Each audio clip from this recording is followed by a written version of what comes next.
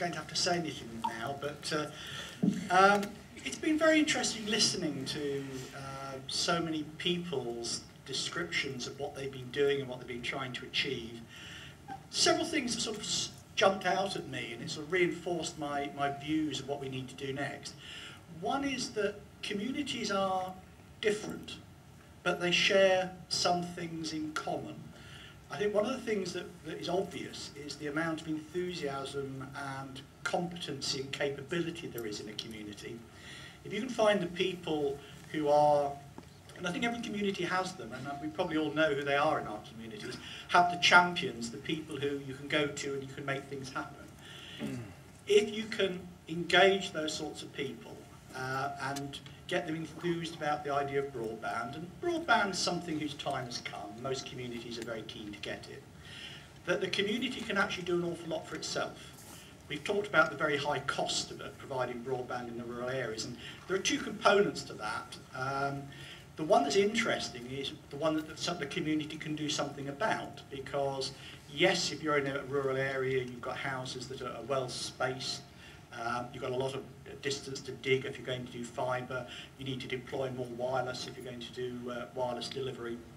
But against that, there is a can-do attitude in the rural communities. There are people, there are farmers who will, we saw in Chris's video there, you know, they're quite happy to mole in a fibre across their fields. They will do things like give you way leaves, which they probably won't do so readily for somebody like BT who wants to cross their land. But if you've got a community interest company, you've got a group within the community who are keen to make things happen, because it is for the community, because it is local, it is astonishing how people will pull together. They will give you permission to do things, they will collaborate, and when they find an awkward cuss in a corner somewhere who won't let you cross their field, they'll go and kneecap him until he does. So, you know, the spirit of the community is enormously strong, and I think if we empower them to do things, I think they can do it. That's one side of it. The other side of it is things like the County Council initiative. The problems communities have is, yes, they can do an awful lot in their community, but when you reach the boundary of the parish or the boundary of the community, how do they get from there to the internet? And that's a big challenge for all of them.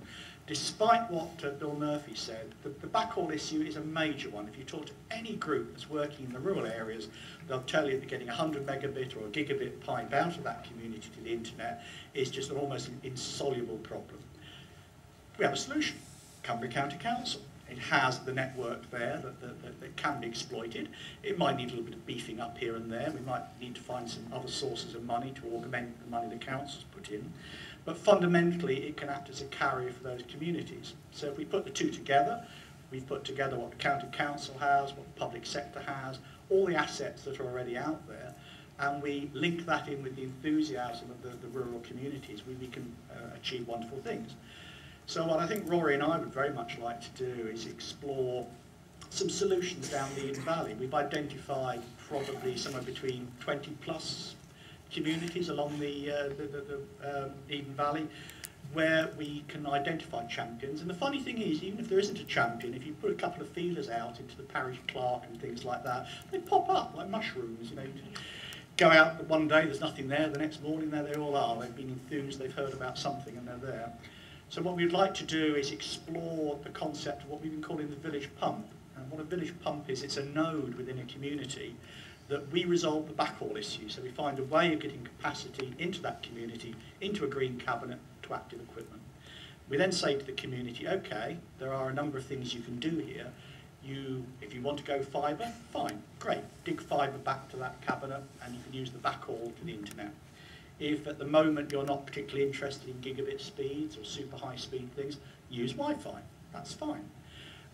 You can use Wi-Fi, a mixture of Wi-Fi and fibre. There are any number of ways. We're not dictating to the community how it does it.